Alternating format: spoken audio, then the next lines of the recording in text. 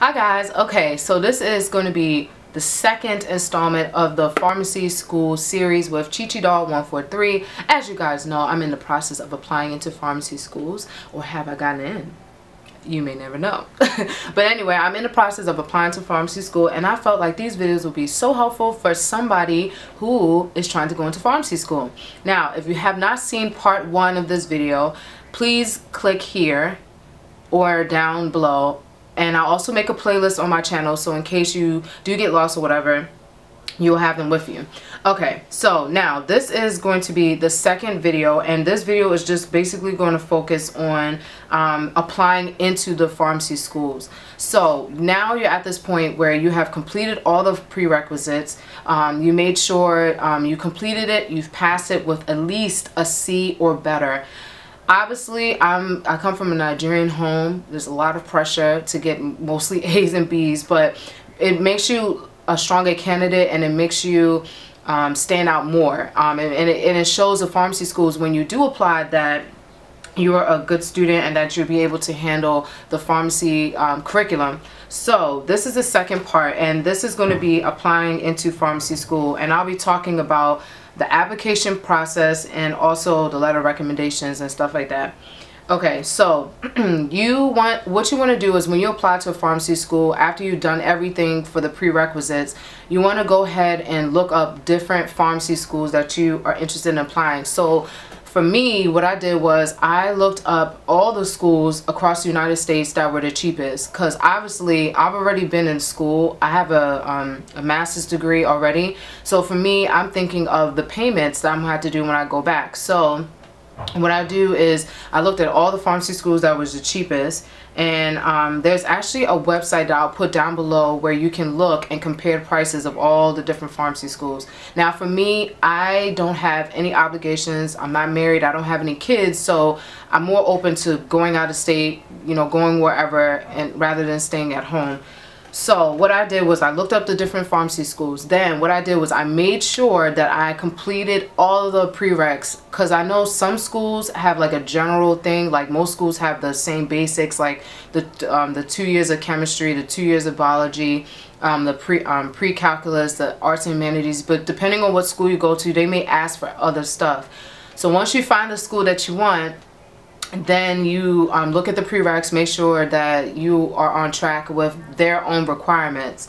And then once you figure out what you want to do is kind of put them all together, and then kind of see, okay, this is where I want to go, this is where I feel like going. So once you do that, then you're going to go into the PHARMCAS website, which is, I don't want to show it too close, but the PHARMCAS website looks like this. And it's a portal, and it's known as the Pharmacy College Application Service, and it's like the big application where you put your biographic information, your background, your personal data, your parent and guardian information. It has all of your academic history.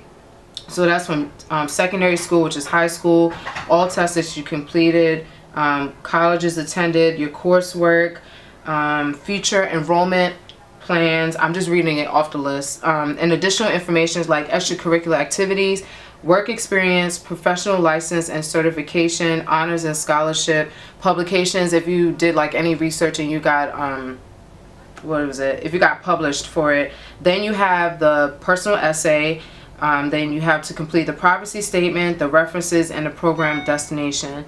So with the PHARMCAS, once you completed everything, you want to make sure everything is complete to the best of your abilities. Now, some people may or may not have things in all those areas, but if you can think of things, or if you have like records of stuff from like your past, then you can put them all in. So once that is completed, what you want to do is make sure all of your letter of recommendations are inputted, and also your academic transcripts. Okay, so the PHARMCAS, once you put that in it, then you want to choose a letter of recommendation, people that you feel know you the best as a student. And once you figure out who those people are, you generally want to try to do somebody who's like a pharmacist, any of your math or science professors or somebody that you work with, if you worked full-time and you're not in the pharmacy career, choosing somebody who knows you fairly well. And then once that's inputted, they'll be given a link, they'll type it up or whatever, and then send it back into the website. So once all of that's completed, you also want to make sure that your transcripts are in there too, because what they do is they make you write all of your courses. So if you've been in school for like 10 years, every single course that you completed from every institution has to be inputted. And then all your transcripts, once they're sent, they use your transcripts to verify everything that you said is true. Now, if you do decide, not to say that anybody would, but if you do decide to put that you got an A in the class and you know you got a B, okay, first of all, you're wrong for that because they're going to check everything before they send it off to the schools. So once all that's completed, your recommendations are in, your transcripts are in, you completed the entire pharmacy school application. Remember, you chose the pharmacy schools that you want. So the more schools you add, the more expensive it gets. And then after that, you want to make sure that you also complete the essay. Now, the personal essay, I don't know if they're going to change it from time to time, but I know that for this year they asked like, what is your personal goals or something like that, why you want to become a pharmacist. So once you write that essay, please have it revised before you submit it in there, because once you submit it, it's done. You can't change it. So then after everything's been verified, everything's been complete, that's when everything will get sent to the schools. And then once it's sent to the schools will contact you to do the whatever they have next for you to do. So that's pretty much it. This is just the PHARMCAS application, applying into the pharmacy school, picking the pharmacy school, and just making sure that everything is accurate before you turn it in. So that's the second video. If you haven't seen part 1, click here or will be in the description box. And if you have any other questions, you can leave them in the description box, in the comments down below if you have any other questions. And I'll talk to you in another video. Bye.